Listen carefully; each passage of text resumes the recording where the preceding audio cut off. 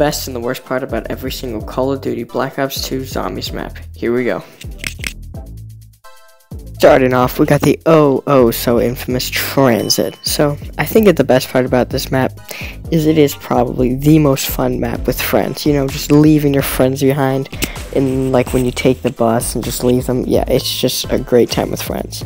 With like solo, that's the main complaint people have with this map. That's why it's considered so bad. Another good thing about this, it added 2 new perks. So that being stamina up and it added tombstone and double tap 2.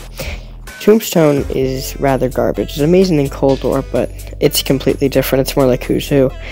And Double Tap 2 is probably one of the best perks of all time. It literally probably is top 5, easily. And it is in every single Zombies map after, pretty much, until Cold War. I mean, BO4 and Cold War. And Ted, listen, Ted is a G. He is the most amazing character in Call of Duty Zombies history. And Transit was a very influential map. It added buildables, you know, Victus, which is awesome, and it's just revolutionary graphics in comparison, new system, and it kind of flopped, but those are the good things about it. Moving on to the bad stuff. Okay, so Transit is infamously bad, but I actually have less bad stuff for it than good stuff. There's more good stuff that I could come up with than bad stuff, which I think in the standard of the time, Transit was considered bad, but the main bad thing has to be the denizens / fog. They kind of go together. They just restrict your movement, and that's like the whole point of them being there. And the wonder weapon, well, yes, technically it's the best wonder weapon. It is very difficult to use and impractical. So it is one of the worst wonder weapons, but also one of the best. But in practicality, it's the worst. And the pack-punch system in this map is very finicky. Like, if you have friends, this is why friends are so good in this. It's easy. You can just leave someone in town while you're turning on the pack-punch. But solo, it is the most frustrating thing in the world. And also, Tombstone is not very good in this. It is kind of garbage, not great, like, at all. And a lot of the buildables are kind of drab, and playing by yourself is boring. The Easter egg isn't very good. Otherwise, it's good, but yeah, the worst part about it has got to be the fog and the denizens. Moving on to the survival map. Starting off with the most popular one, Town. This is crazy because it's a survival map, but most people would agree this is either a B, A, or sometimes even S tier map. It is just probably the most perfect, like, zombie killing experience that there is. Like, that's all it is killing zombies. The layout is great with one central thing, which has a pack-a-punch already on, no power. All the buildings are spread out with perks, except one of them you can't access, but double tap and stamina up are all by themselves, along with Tombstone.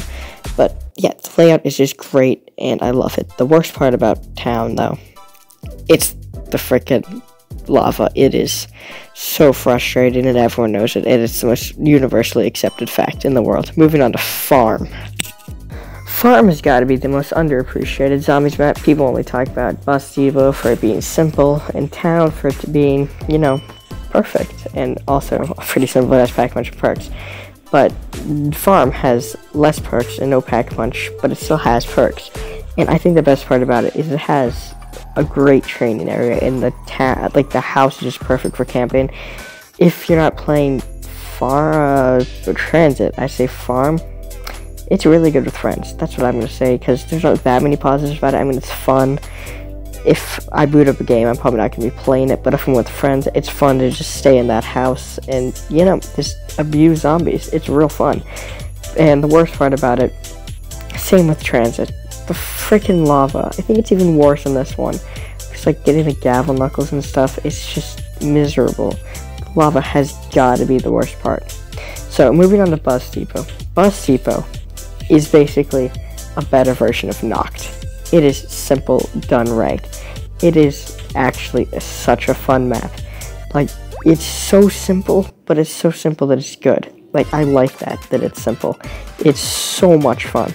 The only problem, I'd say the worst part about it, it's the freaking weapons just are garbage. It's like, because there's no perks or pack-punch, it's all about the weapons, and they're all pretty bad, except for like the Golil and the hammer and the RPD. but most of them are just garbage, and there's no gavel knuckles or anything. So now we got Nuketown.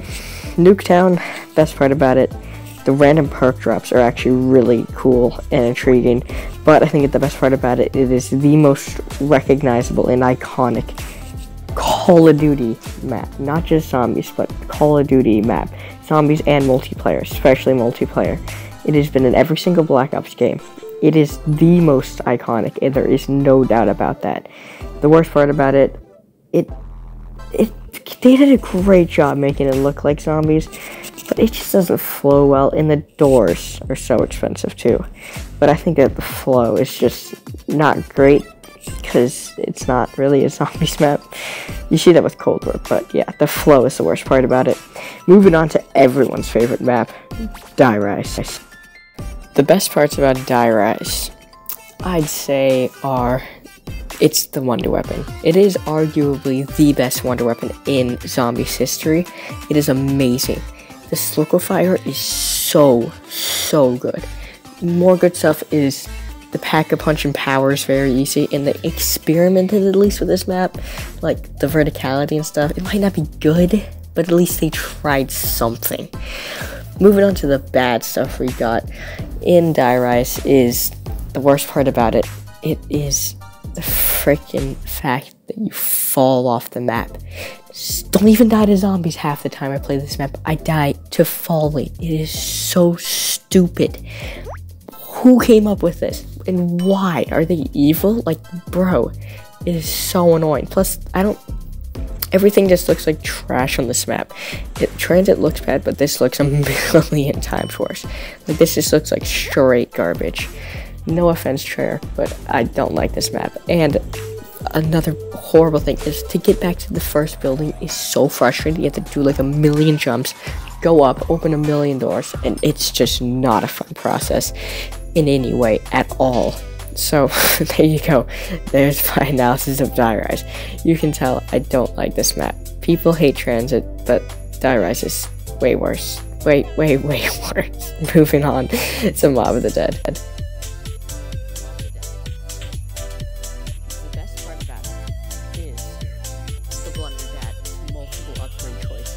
It is the only, I'm sorry, not the only, it's the first one, any of the Wonder Weapons to do this. The Origins, and basically every single Cold War and BR4 map, and the Rising Drag all did this. And it started with Mob of the Dead, which is amazing. Another thing it added another perk, which being Electric Cherry, which is very mid. It's good, but it's like probably the very middle of perks, with like maybe Sweet Cola, but Sweet Cola is probably better. Because you kind of need Sweet Cola for Electric Cherry to be good. And the Hell's Retriever is the most beautiful thing I've ever laid my eyes on. You can get perked with it. You can kill zombies infinitely with the Hell's Redeemer, the upgrade version. So it is very good. Plus, Mob of the Dead is in like the coolest setting ever. Alcatraz Island. The Rock. That is awesome. It's almost as cool as the moon. I think it's second only to the moon. But yeah, it is just great. Brutus is a pretty good boss zombie, but he's kind of a bitch. He gives you a lot of money. And the pack-a-punch on this map is... Afterlife is also like the most influential thing ever in zombies. It is so good. It's perfect for noob. You don't need to spend money on quick revive. You get 3 revives. It's great. And it also, the power system, which is what Afterlife is, helps you out with the map. It's just overall great. The worst parts about Mob of the Dead have got to be just after a while it kind of gets boring, you know, like with your friends. It's around like 30, you're just like, what do we do? So you just end up sitting in the gondola doing a final stand. But that's pretty much my only complaint with this map, besides the worst part about it, the amount the doors cost on this. They're so freaking expensive, and there's so many of them to turn on, not to turn on the power, but to get the pack-a-punch. There is no power switch. So yeah, I think the worst part has got to be the amount and the cost of the doors. So moving on to Buried. The best part about Buried has got to be my Higajaboo baby, Leroy, or Arthur. But if you call him Arthur, you're a loser. Leroy is the best NPC, just above Ted, just barely. He can open up the map, he can lock down the box, he can kill zombies, he can carry the last crawler, and he's just a little whiny bitch, but I still love him. He's like 20 feet tall, and if you give him booze, he does stuff for you. If you give him candy, he does stuff for you. Basically, a guy, you know. So, another great thing about is the wall buys on, like, the chalk things. Unburied, the chalk things that you can draw on the thing, that gives you 1,000 points for each. That is overpowered. Just the amount of money you can get in this map is fantastic. I think that this map, it has the most content for any map, and that is truth. It also added Vulture Raid, top 3 perk. I think it's the 3rd best against Widowline and Jug, and the Paralyzer up to round 70 is the best wonder weapon ever to round 70. After that, it's kind of garbage, but you can still freaking fly with it. That's awesome.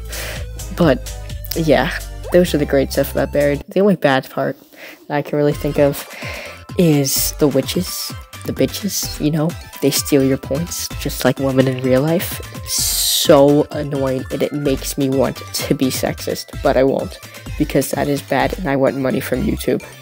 Don't quote me on that. But yeah, the witches are so annoying. The setting is very cool in this map, but I'm gonna have to go with the witches as by far the worst part about this map. Moving on to the one and only Origins. What can I even say about Origins? It's Origins. It's the greatest map of all time. There is almost no doubt about it. It is my personal favorite by a mile. The best part about it, the wonder weapons. The 4 elemental staffs. The 3 best wonder weapons.